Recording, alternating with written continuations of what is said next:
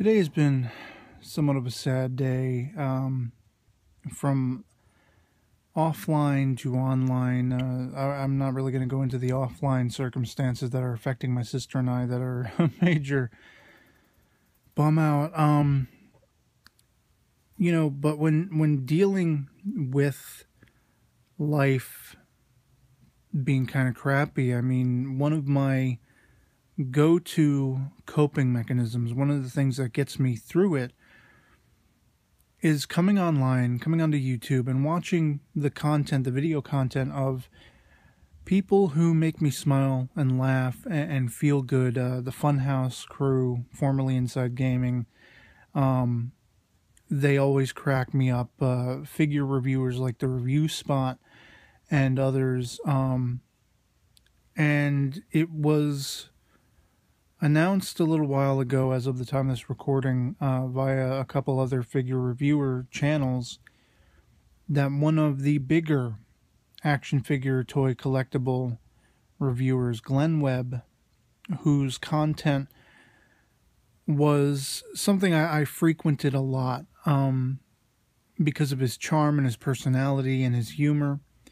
Even though he was a little bit more of a Marvel guy than I am, I'm a little more of a DC guy, that kind of thing. It was announced that he passed away in the night, in his sleep. And it's so sad to think that the joy that he gave so many, it has to stop. It comes to its close. Not that, I think they will get rid of his videos that are already up and everything like that. I mean, I loved his, toy hunt videos, going out to stores and looking for figures and all that kind of stuff. I loved his, character evolution videos. And I've only watched a couple thus far of his Confessions of an eBay-aholic series, and those will be videos I will watch to come. But no longer will there be new content because sadly he's no longer with us. And I guess the silverest lining, for lack of a better term, you can get out of that is that at least he was able to go painlessly in his sleep, according to what I've heard.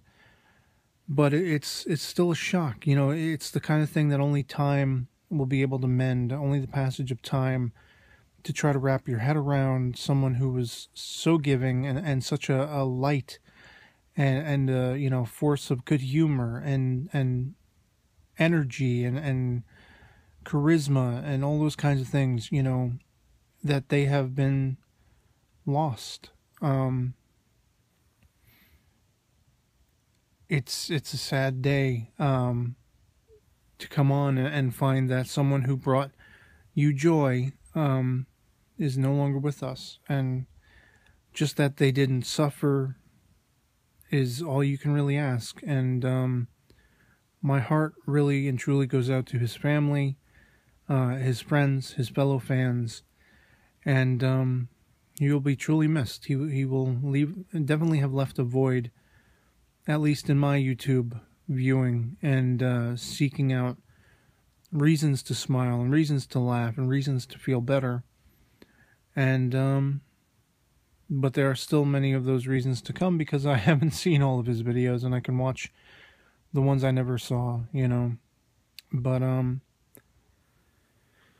yeah, it's a bum out. And Glenn, wherever you are, I'm just one of many who enjoyed your content and that you brought a smile to the face of.